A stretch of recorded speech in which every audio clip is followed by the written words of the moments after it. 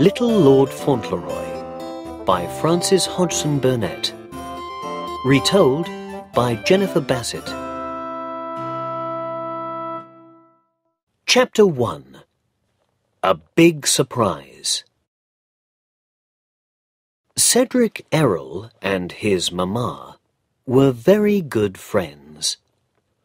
This was important because there were only two of them.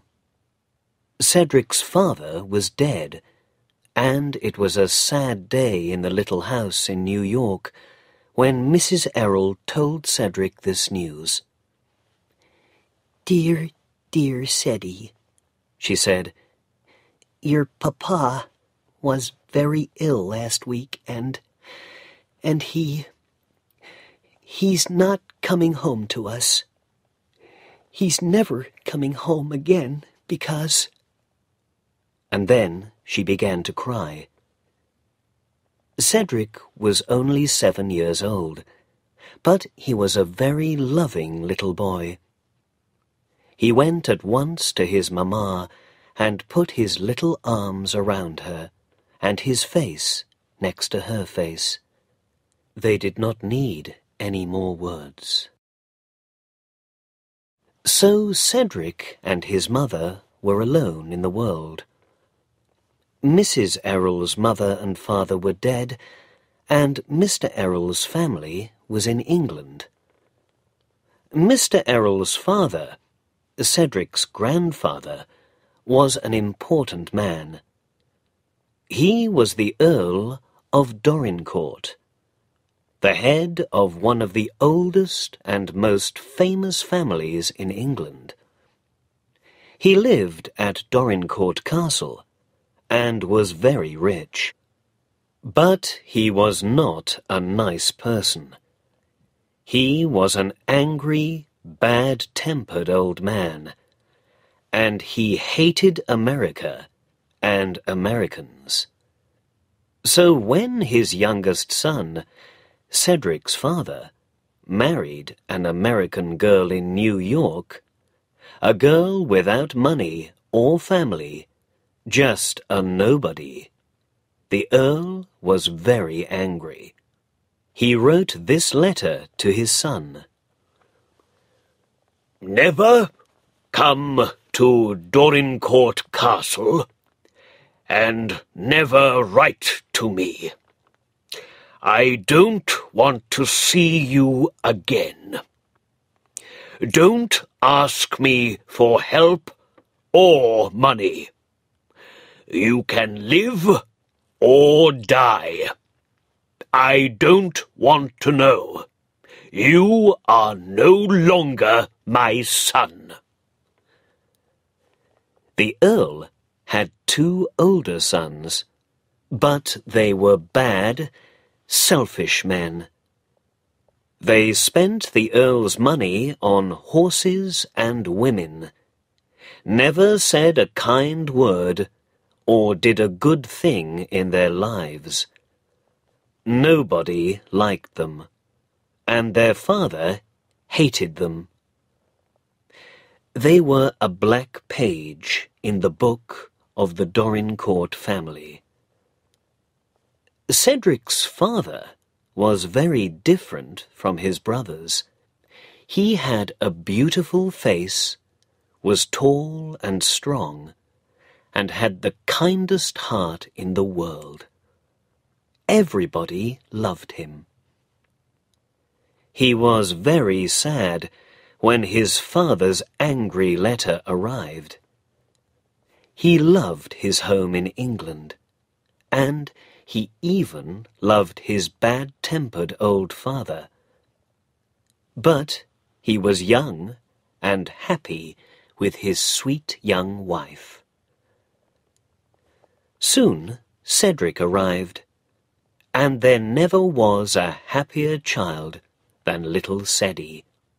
He slept well, he ate well, he smiled a lot and never cried. And he had big brown eyes and beautiful golden yellow hair. When he was older, he still smiled a lot, and he was the happiest, friendliest little boy in the world. Everybody liked him. Everybody liked to talk to him when they met him in the street. He had some good friends. There was Mr. Hobbs, the grocery man, in the store at the end of their street. There were the children along the street, and there was Dick, the bootblack boy. And there was Bridget. Bridget had 12 children, and her husband was a builder. But he was often ill and could not work. And then there was no money for the rent. Cedric felt very sorry for them all when life was difficult. Cedric's best friend was his mamma. Her eyes were sad, and she always wore a black dress, but she was young and pretty, and she loved her little boy very much. So life went on for Cedric Errol and his friends. Then, one day, everything changed. Mrs. Errol had a visitor from England. He was a tall old man in dark clothes. His name was Mr. Havisham, and he was the lawyer for the Earl of Dorincourt.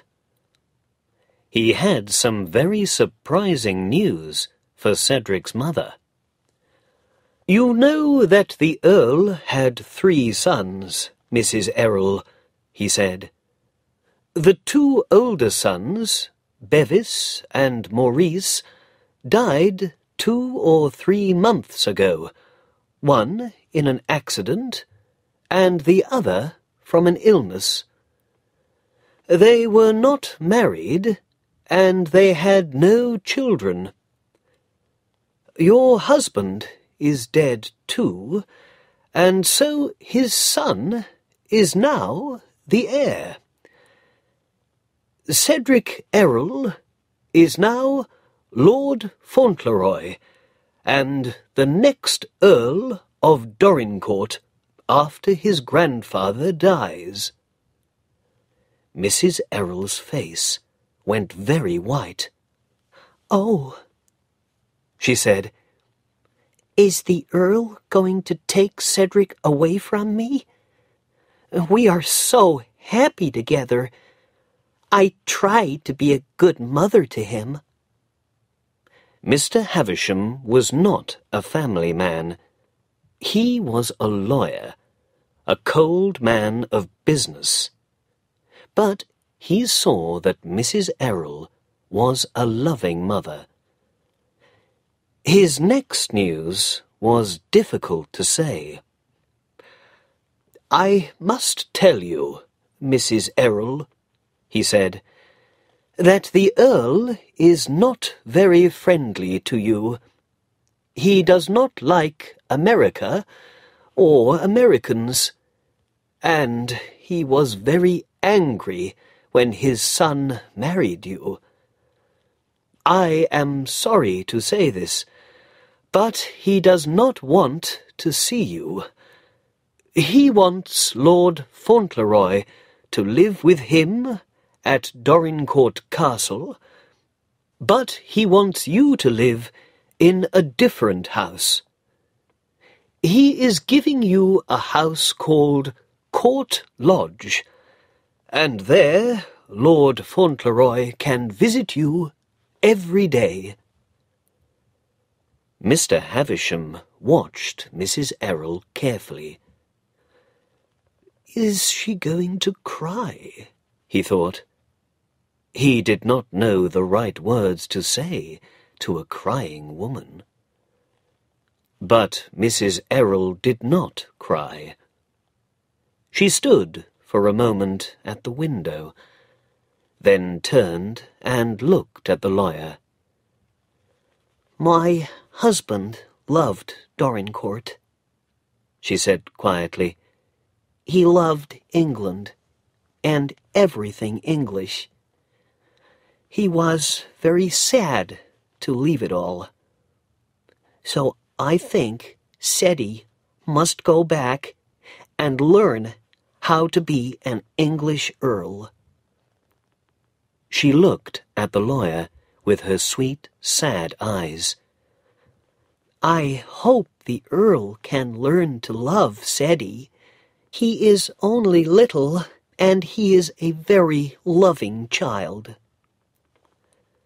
Mr. Havisham thought about the old Earl. He was a bad-tempered, selfish old man, and did not love anyone.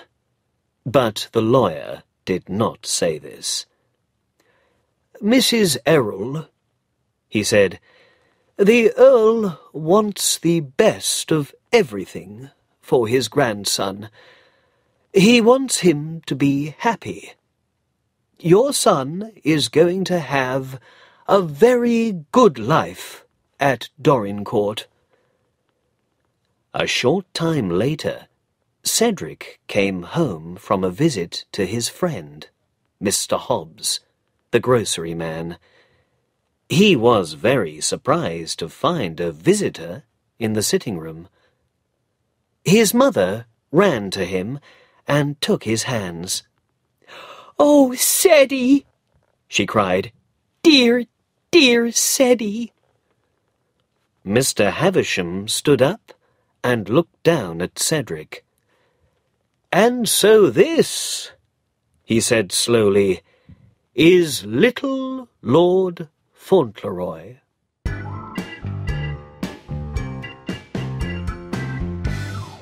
Chapter 2. Saying Goodbye to America. It was a lot of news for a 7-year-old boy. Uncles dying, an English grandfather, a new home in England, a new name. He did not understand it all at first, and when he did, he was not very happy. "Oh, dearest," he said to his mother. Cedric's father always called her dearest, and so the little boy used the name too. "I don't think I want to be an earl. None of the boys in our street are earls. Please, can I not be one?" "Your papa loved his home in England, Seti," said his mother. "I think he would like you to go there and be an earl one day." "I'm sorry to leave all my friends, Dick and Bridget and everyone," said Cedric sadly. "And Mr. Hobbs isn't going to like the news. He says kings and lords are all bad people. America has a president, and Mr. Hobbs says presidents are much better than kings." The next day, Cedric went to see Mr. Hobbs at his grocery store. He sat down in his usual place, but at first he could not find the words to tell Mr. Hobbs his news. Then he said it all at once, very quickly. Mr. Hobbs stared at him. "Well," he said, "can this be true?" "Yes, Mr. Hobbs," said Cedric. "I'm sorry to say it's all true. Mr. Havisham says I am Lord Fauntleroy now, and one day I'm going to be the Earl of Dorincourt after my grandfather dies." "Well," said Mr. Hobbs, "well, well, well." They talked about it for a long time, and in the end, Mr. Hobbs was happier about lords and earls. He liked his young friend very much. He first knew Cedric when he was 6 weeks old, and he had a grandfatherly interest in the boy. But he did not like Cedric going to England. "Can't you stay here and be an earl?" he asked. "No, I can't," said Cedric sadly. "Dearest says we must go to England." The Dorincourt name was an old and famous one, and the family was very rich, with great houses and castles in England. Mr. Havisham, the family's lawyer for 40 years, knew the Earl very well. He remembered the Earl's words to him before he left England. "I hate that American woman. She married my son because he was an earl's son, and she wanted to be rich. Her son is going to be just like her." But after a week in New York, Mr. Havisham knew differently. "Mrs. Errol married the Earl's son because she loved him with all her heart," he thought. "She's not interested in money. She asks nothing for herself. She only wants her little boy to be happy. I think the Earl is wrong about her and about her little boy." Mr. Havisham was surprised and pleased by the new Lord Fauntleroy. Cedric was a fine boy, tall and strong, with his mother's brown eyes and his father's golden hair. He spoke well, was not afraid of anything, and was friendly with everyone. He had a kind heart, too. Mr. Havisham learnt that very soon. One day, he was with Cedric when his mother was out. Mr. Havisham wanted to talk to him about his new life in England. But Cedric spoke first. "Please, what is an earl?" he asked. "I don't know anything about them. Please, can you tell me?" "An earl is a very important person," Mr. Havisham said. "He usually comes from a very old family. The first Earl of Dorincourt lived 400 years ago." "Well, well," said Cedric. "That was a long time ago. That's interesting. But what does an earl do?" This was not an easy question to answer. "An earl," Mr. Havisham began, "an earl often helps the king. Perhaps he's a soldier for the king. Some earls were very brave men in the old days." "Oh," said Cedric, "my papa was a soldier, and he was a very brave man, you know.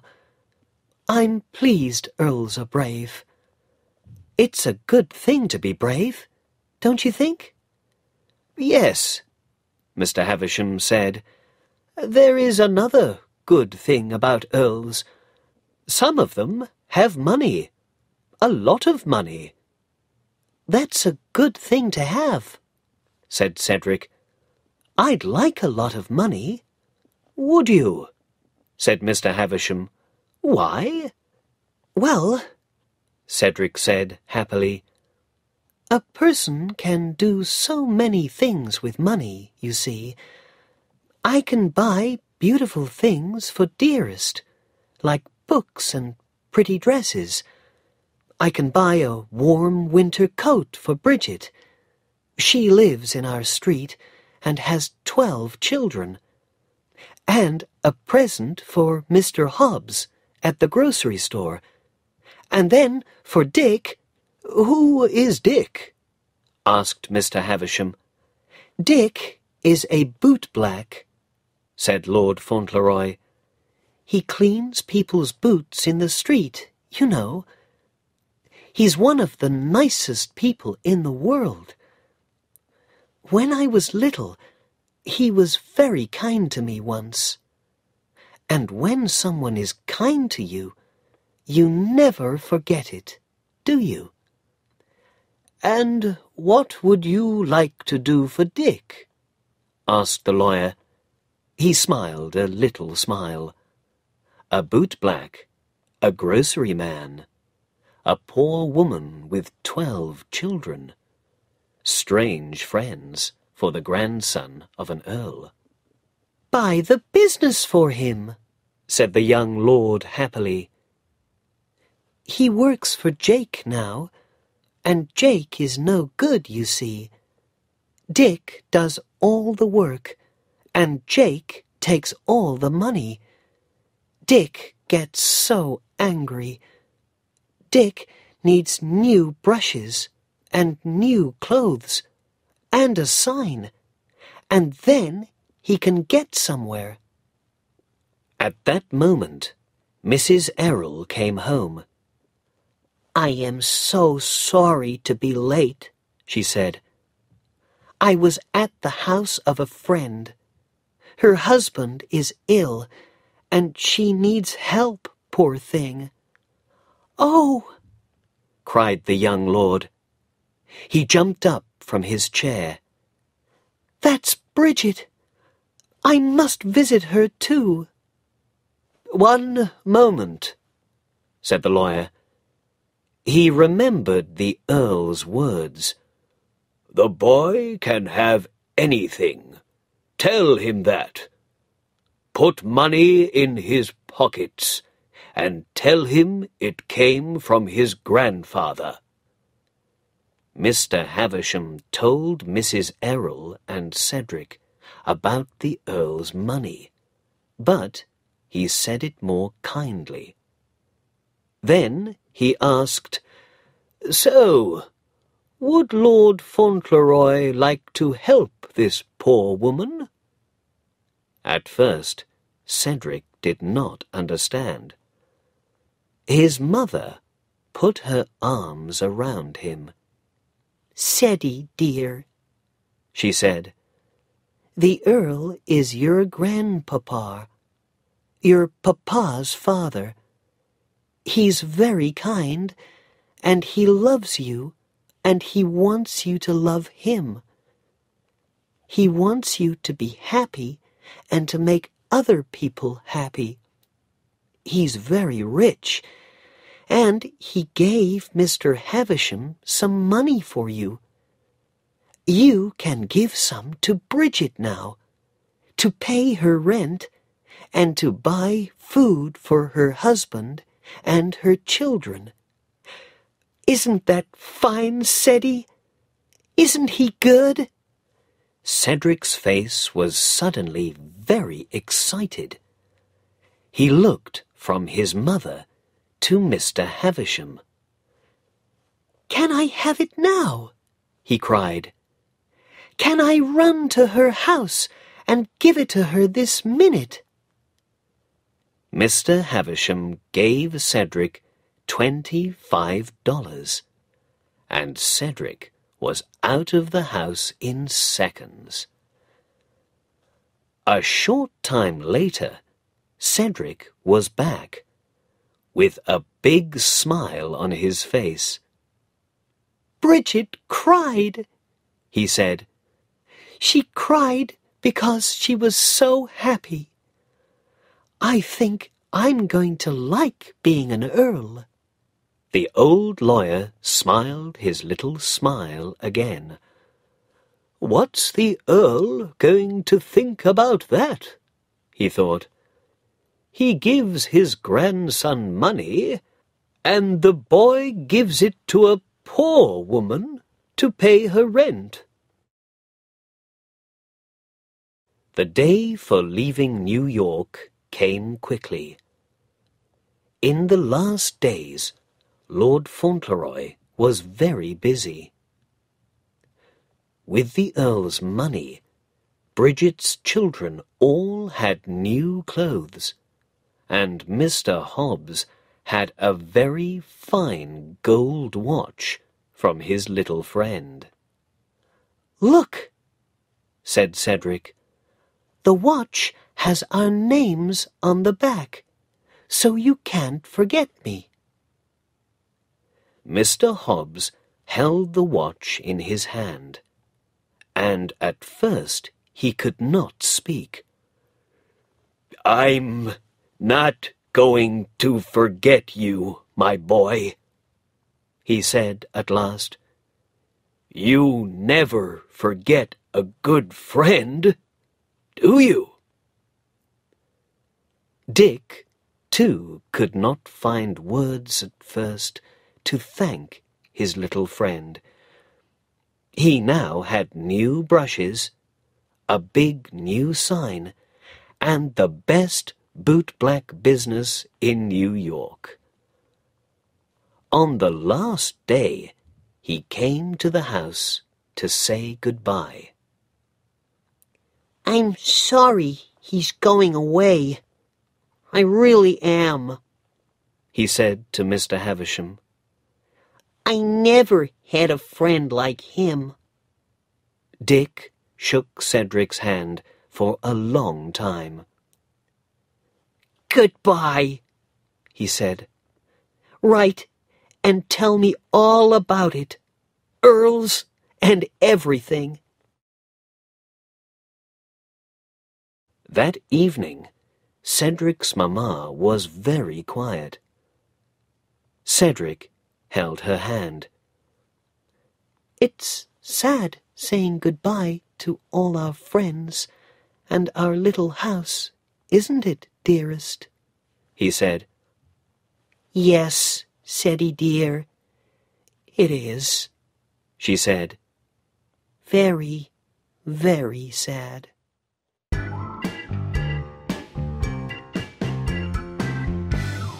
Chapter 3. A New Life in England.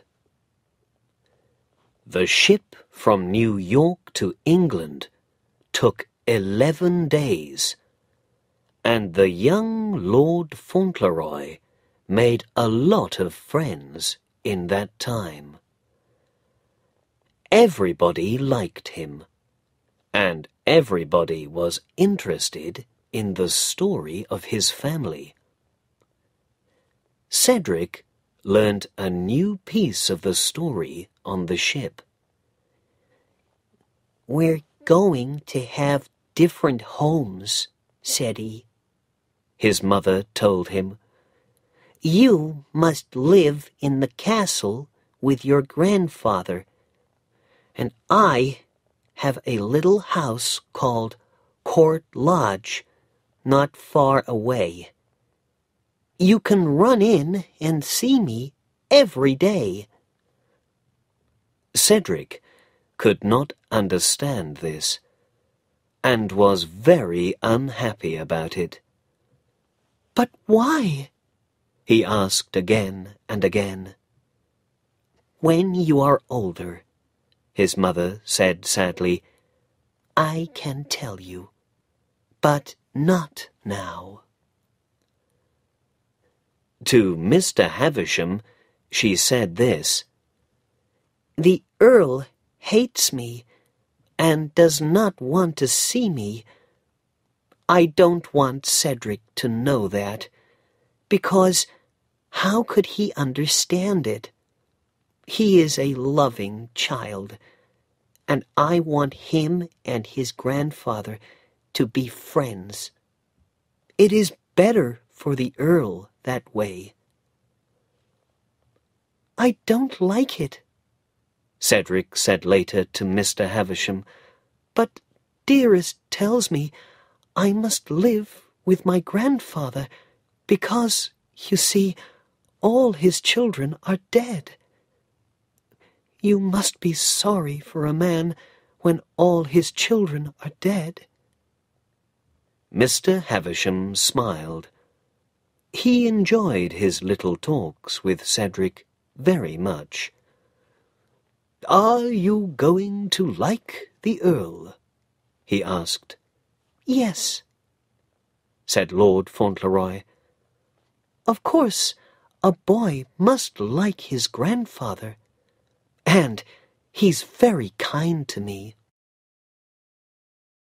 On his first night in England, Cedric stayed with his mother in her little house near the castle.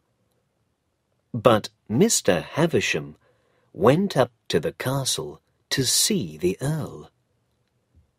The Earl was in a big chair by the fire. He had a bad right foot, and it gave him a lot of pain. And when his foot was painful, the Earl was even more bad-tempered than usual. "Well, Havisham," he said, "what's the news?"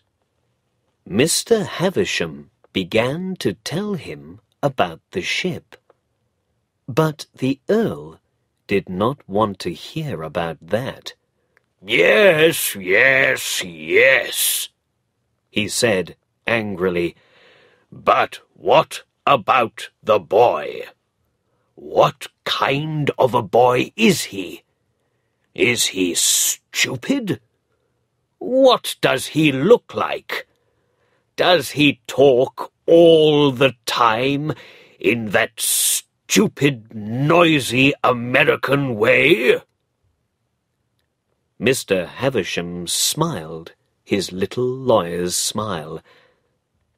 "He is different from most English children, I think. But one thing, my lord. The boy knows nothing about your feelings about his mother. She said nothing to him because she wants you and him to be friends. So he thinks you are the kindest grandfather in the world." "He does, eh?" said the Earl. "So when you speak of his mother, please be careful." "Huh!" said the Earl. "The boy's only 7 years old." "Those 7 years were all at his mother's side," said Mr. Havisham, "and she has all his love." The next afternoon, the Earl's carriage carried Lord Fauntleroy and Mr. Havisham up to Dorincourt Castle.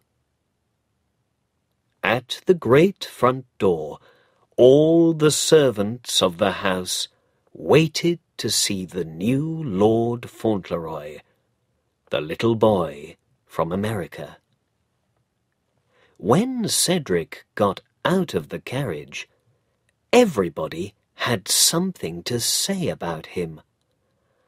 "Oh, look! He's just like his father, with the same hair, the same eyes. The dear little boy. And he's got his father's happy smile, too. Look!" "I'm sorry for him, living with that bad-tempered old man. Nobody ever gets a kind word out of the Earl. And his poor young mother, living all alone at Court Lodge, without her little boy. I'm sorry for her, too." Cedric smiled and said hello to everybody in his usual friendly way, and went into the house with Mr. Havisham. One of the servants, a tall young man, took Cedric to the back of the house and opened a door. "Lord Fauntleroy, my lord," he said. Cedric walked down a long room to a fire at the end. There was a big chair there, and an old man in it, with white hair and black eyes. Cedric came close to the chair. "Are you the Earl?" he said. "I'm your grandson. Mr. Havisham brought me." He held out his hand. "I'm very happy to see you." The Earl shook hands with him, very surprised. He stared at the strong, beautiful little boy in front of him, with his golden curly hair and his friendly, open face.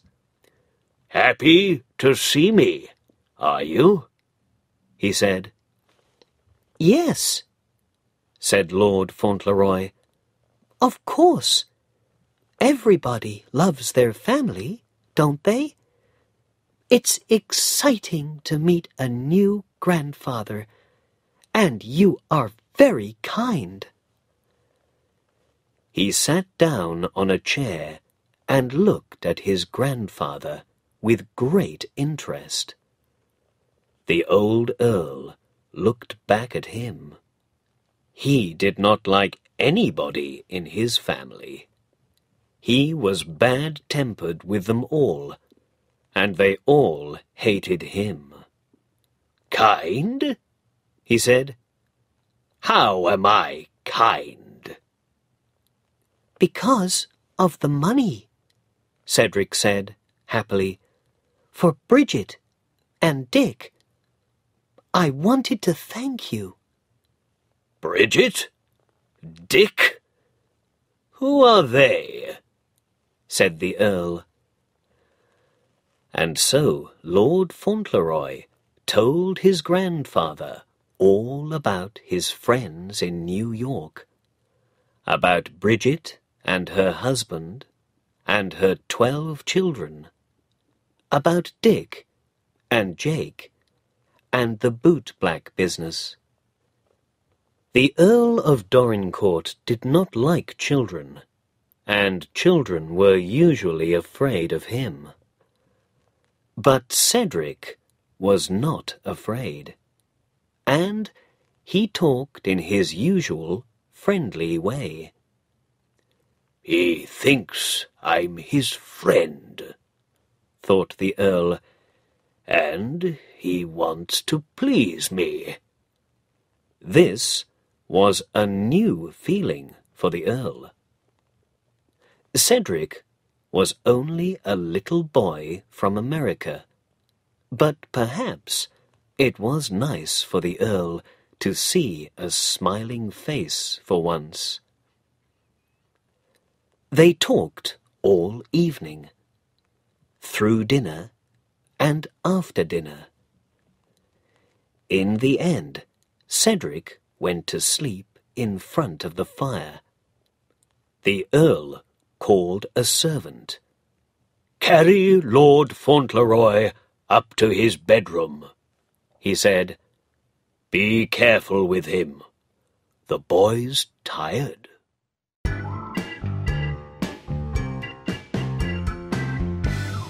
Chapter 4. The Earl and his Grandson. The next morning, there were more surprises for Cedric. He had a servant, Mary, and 3 rooms in the castle.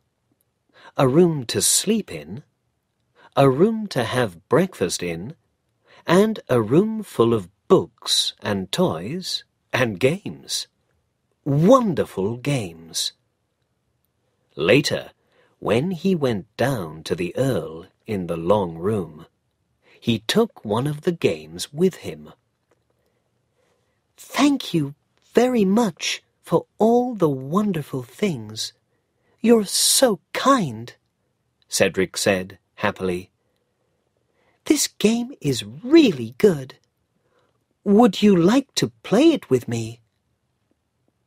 The Earl was in a bad temper, and his foot was painful. He did not give money and toys to his grandson because he had a kind heart. He gave these things because he wanted the boy to forget his mother. He opened his mouth to say, "No, I don't play children's games," but he did not say it. He said, "Very well, you can teach me." When the tall young servant came in with a visitor, Mr. Dawson, the vicar, they heard excited cries and laughing. "That's 2 out. Bad luck, grandfather." Mr. Dawson usually hated his visits to the old Earl, but today was different and surprising. "Good morning, Dawson," the Earl said. "My grandson is keeping me busy." He put his hand on Cedric's head and nearly smiled. "What is it today, Dawson?"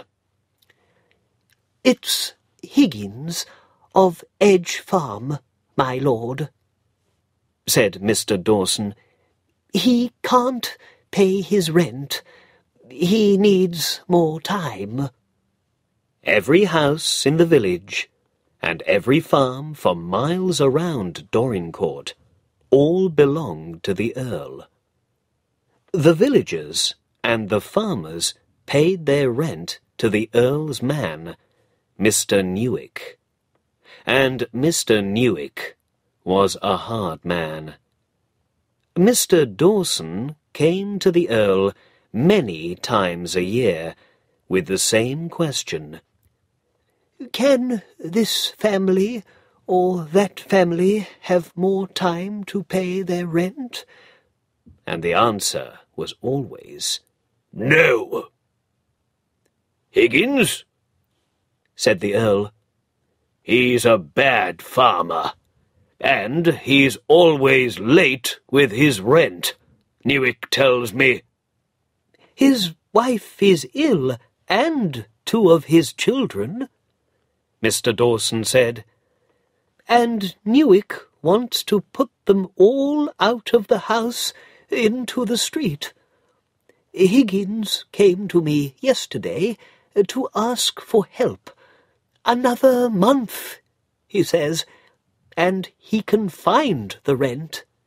"Huh! They all say that," said the Earl, looking angry. Lord Fauntleroy listened to every word of this. He began to feel a great interest in Higgins and his family. "It was the same for Bridget and her family," he said. The Earl jumped a little.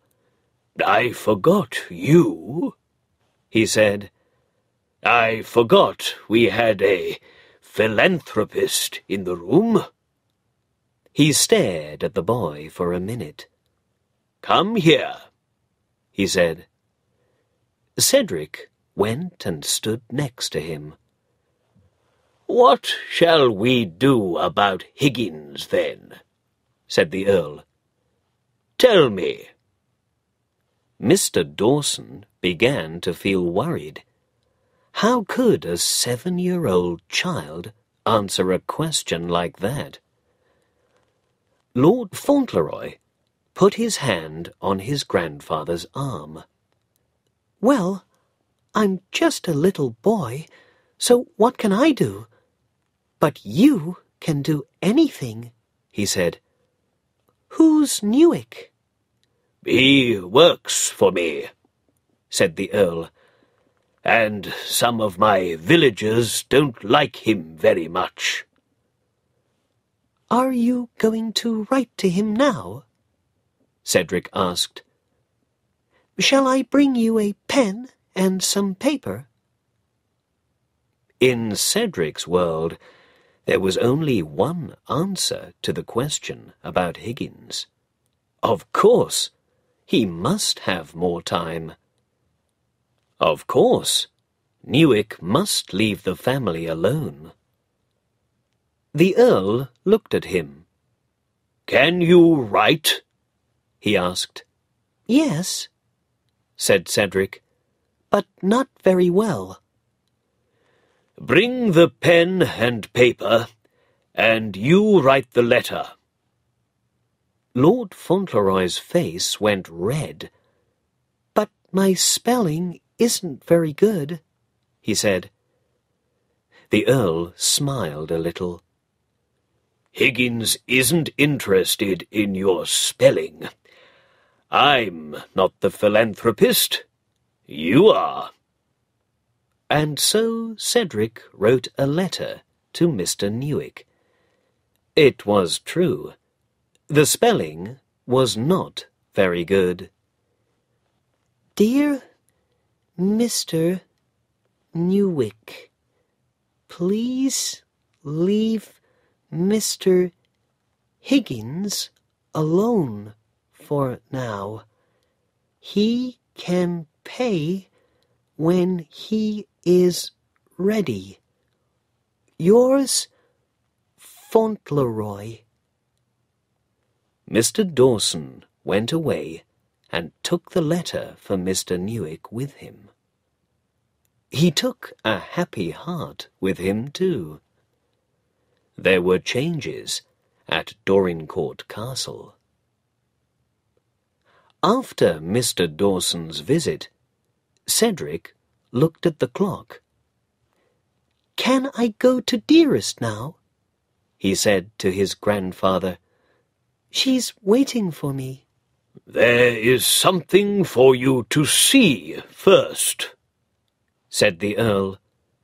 "Thank you," said Fauntleroy, his face red again. "But I think I must see it tomorrow. Dearest is waiting." "Very well," said the Earl. Then he said, "It's a pony." "A pony?" cried Fauntleroy.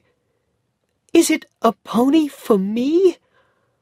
Like the things in my room upstairs?" "Yes," said his grandfather.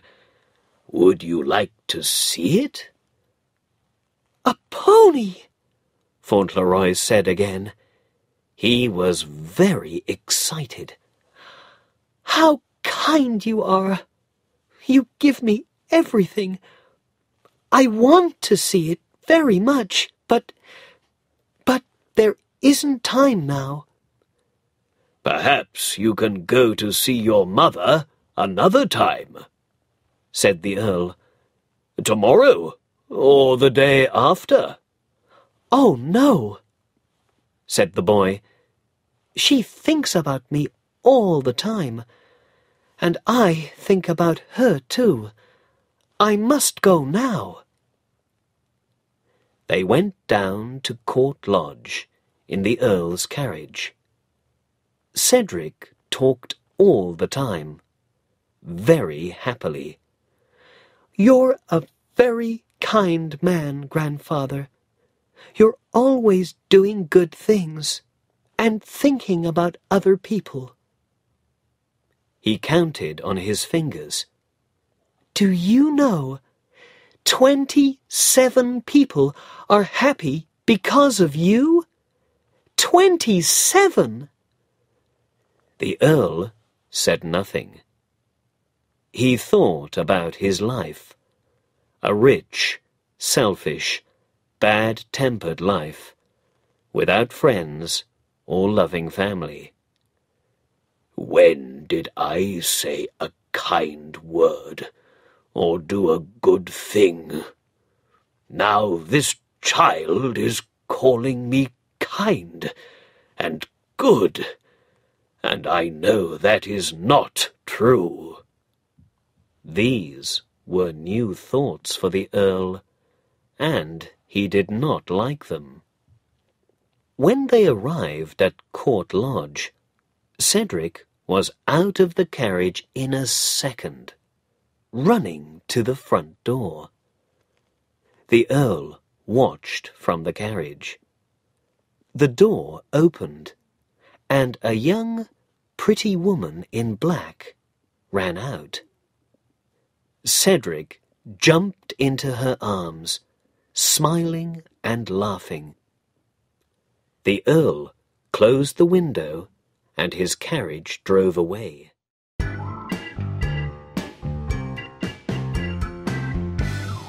Chapter 5. News from Mr. Havisham. The news went round the village and the farms faster than a carriage with 6 horses. Did you hear? The vicar went up to the castle and spoke to the Earl about poor Mr. Higgins. And the boy was there, little Lord Fauntleroy. Yes, and the Earl said to his grandson, "You write to Mr. Newick, you tell him," and the boy did. And the vicar took the letter to Mr. Newick, and now Mr. Newick can't put poor Higgins and his family out in the street.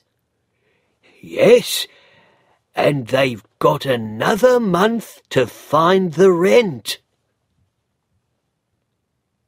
Days and weeks went past, and by now everybody knew about Lord Fauntleroy and his mother. They loved the boy, with his golden curly hair and his happy smile. They saw him every day on his new pony, and he always had a friendly word for everyone. The village people loved Mrs. Errol too, because of her kind heart and her sweet face. When somebody was ill in the village, Mrs. Errol was always there to help. But the Earl never saw her, never spoke to her, never went to her house. Cedric, of course, saw her every day, but his heart was sad because his best friend did not live with him in the same house. The Earl liked his little grandson more and more every week. He often forgot about his painful foot, and he began to smile more. Sometimes he even laughed. He liked to please his grandson. When Lord Fauntleroy wanted new houses for some very poor villagers, the Earl built new houses. When the boy wanted to talk about his mother, the Earl listened, but he did not like it. "Do you never forget about your mother?" he said to his grandson one day. "No," said Cedric. "never, and she never forgets about me. I don't forget about you, you know, when I'm away." The young lord did not forget his friends in America either. letters went to and from New York, and Dick and Mr. Hobbs heard all about Cedric's new life. One day, the Earl gave a great party, and all the important families for miles around came to it, to meet Lord Fauntleroy.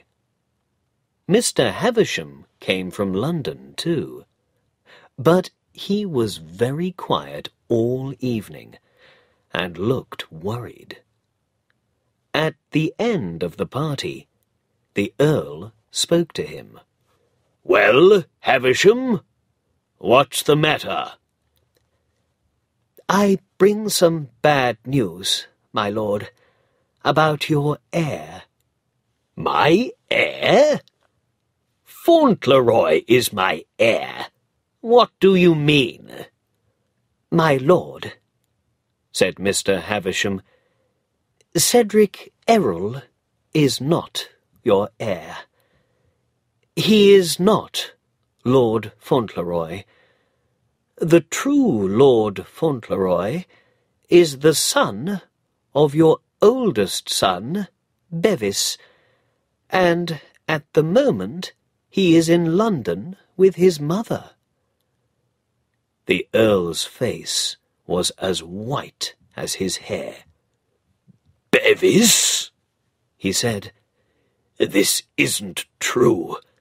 Havisham, tell me this isn't true." "A woman came to my office this morning," said Mr. Havisham. "Bevis married her 6 years ago in London.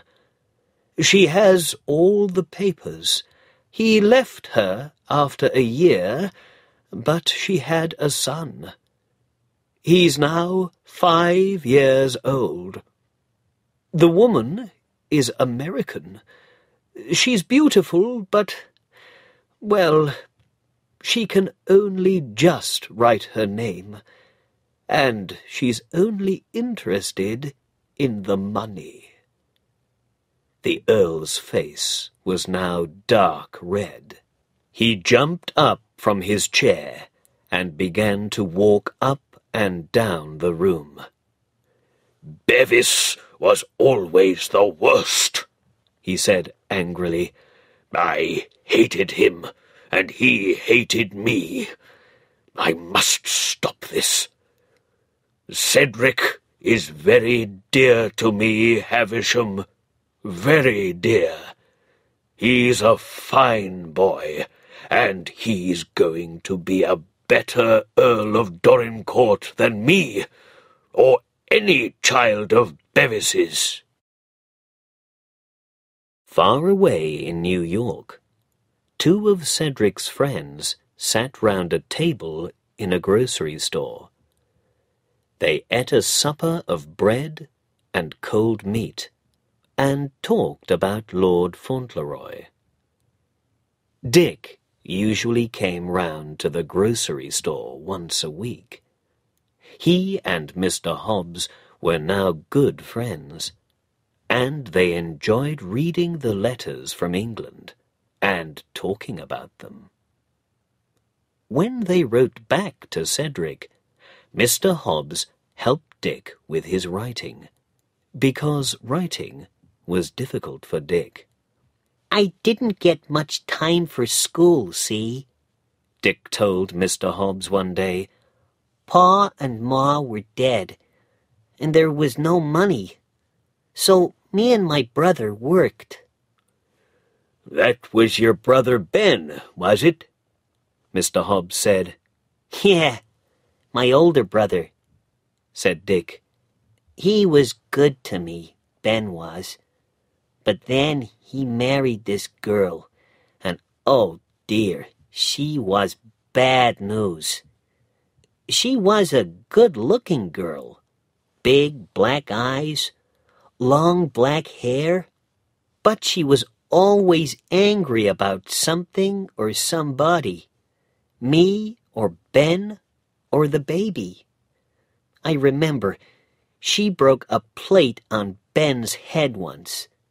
She hit the baby, too. A nice mother she was." "Women," said Mr. Hobbs. "Best to keep away from them, I say. I never married." "Well, she didn't stay long," Dick said. "She was angry with Ben because he didn't make money faster. So one day she left, with the baby. We never saw her again. She left New York, someone told us." "What happened to your brother?" Mr. Hobbs asked. "Ben's out in California now, working with horses on a big farm somewhere. He was sad about Minna and his baby son for a long time. Poor old Ben." After supper, Mr. Hobbs took out a letter. "This came from our friend today," he said. "Let's read it together now." He opened the letter, and they began to read. "My dear friend, Mr. Hobbs, I have some surprising news to tell you and Dick. I am not Lord Fauntleroy, because my Uncle Bevis, he is dead, had a little boy, but nobody knew about him. My Uncle Bevis was the oldest son of the Earl, and so his son is Lord Fauntleroy, and I am just Cedric Errol again. My papa was the youngest son, and youngest sons don't have anything, so I am not very rich, and I am going to learn to work, perhaps with horses, because I like them a lot. My grandfather is very angry about it, and I never saw him angry before. With love, from your old friend, Cedric Errol, not Lord Fauntleroy." "Well," said Mr. Hobbs, "well, I don't know. Did you ever hear anything like that before?" "No, I didn't," said Dick. "but I know one thing. Young Cedric needs his friends at a time like this. Let's write back to him, Mr. Hobbs, and let's do it now."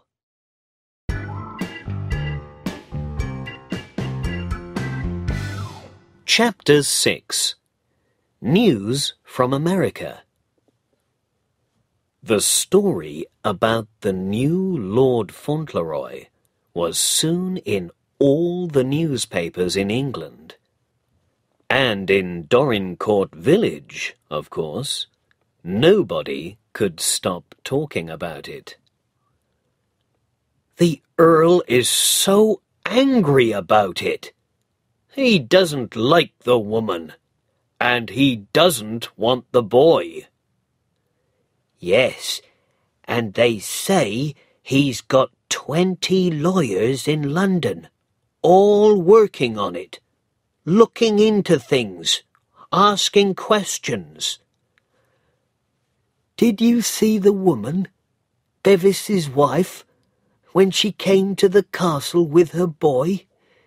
She's a tall, black-eyed thing with a hard face.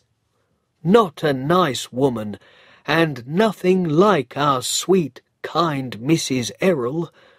And the boy's nothing, when you think about our dear little lord." "How's it all going to end?" "Who knows?" When the Earl told Lord Fauntleroy the news, the boy listened carefully. Then he asked, with a worried look in his big brown eyes, "Can they take dearest's house away from her? No, the Earl said. They can take nothing from her. Ah, said Cedric, I'm so pleased about that. He thought for a minute, then looked up at his grandfather. And that other boy, he said a little shakily, he's going to be your boy now and live with you, isn't he? No, the Earl said again. No, he's not. Cedric was very surprised. He jumped up from his chair and began to smile. Can I still be your boy then? I'm not going to be an earl one day, but that doesn't matter, does it? I just want to be your boy, always. The Earl looked down at his little grandson. My boy, he said, and, this is true, his voice was a little shaky too. And there was something in those old, angry black eyes, something new, something different. Yes, you're my boy, my only boy, the best boy in my life. Cedric's face went red, and he looked very happy. That's all right, then. I was a little worried, but not now. The Earl put his hand on the boy's head. You are right for Dorincourt, and, well, who knows? But always remember, you are my boy, first and last. The Earl talked many times with Mr. Havisham about Bevis's wife and son, and Mr. Havisham talked with other lawyers in London. There were questions about the woman's story. When was her son born? Where was he born? She was Bevis's wife because she had the marriage papers. But was all her story true? Some days later, a visitor came to Court Lodge. The servant, her eyes big with surprise, ran to find Mrs. Errol. "It's the Earl, Mrs. Errol," she said. "The Earl's here."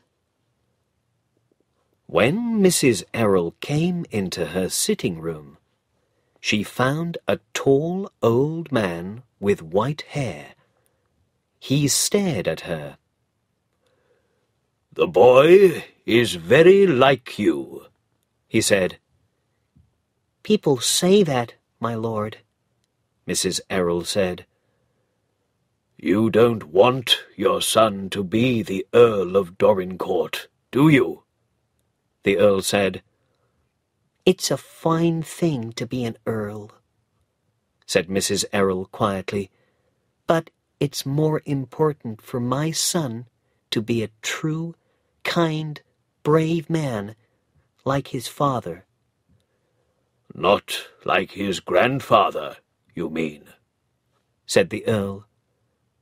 "I don't know his grandfather." Mrs. Errol looked up into his face. "But I know that Cedric loves you."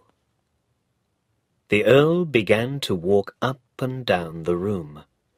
"Yes, and the boy is very dear to me," he said. "I'm an old man, tired of life. But then I found someone to live for. And now this other boy. Havisham told you about him." He came back and stood in front of Mrs. Errol. "I am miserable," he said. "Miserable." Again, his voice was a little shaky. "I hated you once. I don't know why. I came to see you because you are like the boy, and the boy loves you, and I love him. Be kind to me because of the boy." Mrs. Errol had a kind, loving heart. She put her hand on the Earl's arm. "Why don't you sit down for a moment? You are tired and unhappy." The Earl sat down, and they drank tea together and talked. He watched her sweet face and listened to her quiet voice, and he began to feel a little better. Before he went away, he looked around the room. "This is a happy room," he said. "Can I come again and talk to you?" "Of course, my lord. Come when you like." The English newspapers could not stop writing about the Lord Fauntleroy story. And soon, American newspapers began to write about it too. Mr. Hobbs read everything, and he and Dick talked about it every day. Dick was a very good bootblack, and a lot of people came to him. One of them was a young lawyer, and one day he gave Dick his newspaper. "Here's a paper for you, Dick," he said. "This one's got pictures in it. An English castle, and this English earl and his son's wife. Well, she says she's his son's wife, but the earl says not. I don't...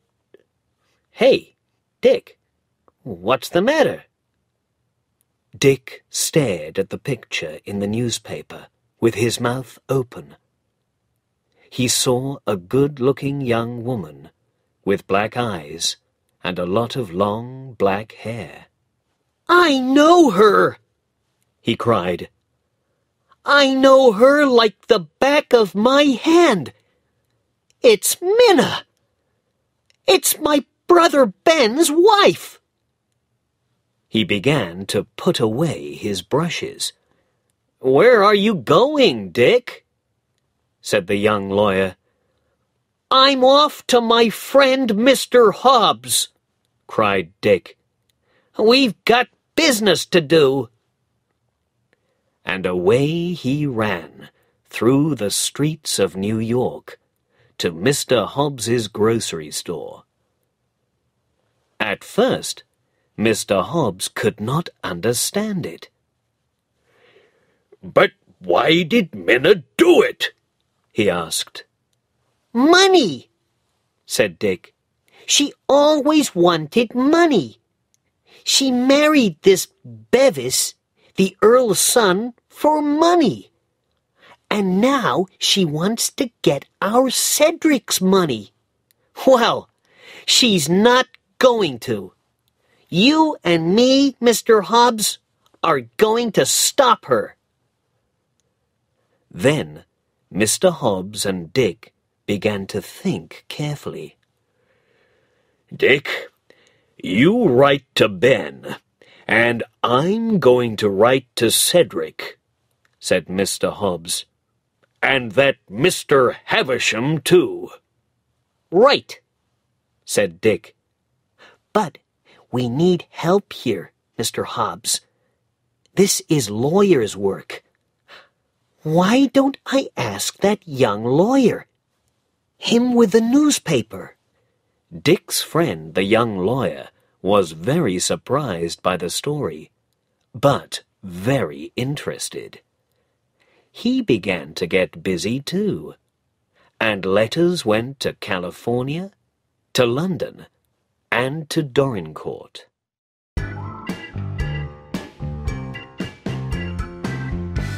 Chapter 7. Changes at the Castle. Wonderful things always happen quickly. Letters went to and from America and England, and soon Mr. Hobbs, Dick, and Dick's brother Ben were on a ship to England. Things happened quickly because Minna, and it was Minna, was a bad woman, and a stupid one too. When she married Bevis, the Earl's son, she was still Ben's wife, and you can't have two husbands. Her son Tom was 8 years old, not 5, so he was Ben's son, not Bevis's son. She was in a sitting room in the Dorincourt Hotel when the end came. The door opened, and in came 3 people, Mr. Havisham, a big young man, and the Earl of Dorincourt. Minna jumped to her feet with a cry. "Do you know this woman?" Mr. Havisham said to the big young man. "Yes," said Ben. "I know her, and she knows me." And that was the end of Minna. She left the hotel, and nobody ever saw her again. Ben took his son Tom back to California with him, and with the Earl's help, he bought a little farm there. When the Earl left the hotel, he went at once to his carriage. "To Court Lodge," he said to his servant. He came into the sitting room at Court Lodge and found Cedric with his mother. The Earl looked taller and younger, and there was a smile in his black eyes. He looked at his grandson. "So, here," he said, "is Lord Fauntleroy." Mrs. Errol stood up. "Oh, is he truly Lord Fauntleroy?" she asked. The Earl took her hand. "Yes," he answered, "he is." Then he put his other hand on Cedric's head. "Fauntleroy," he said, "ask your mother this. When is she coming to us at the castle?" Lord Fauntleroy put his arms round his mother. "To live with us," he cried. "To live with us always."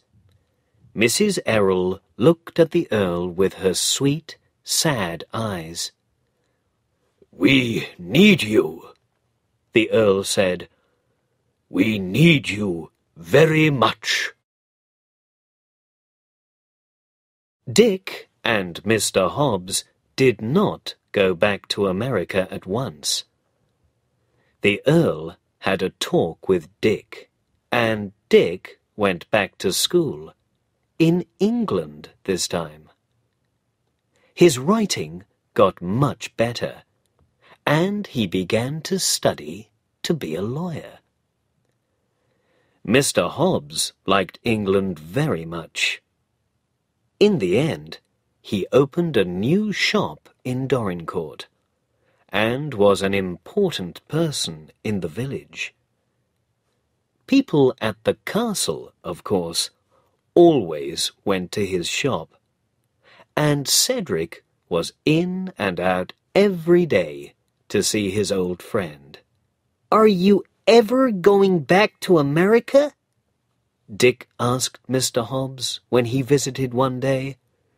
"I don't think so," Mr. Hobbs said. I like to be near the boy, you see. He's a fine little lord, young Cedric.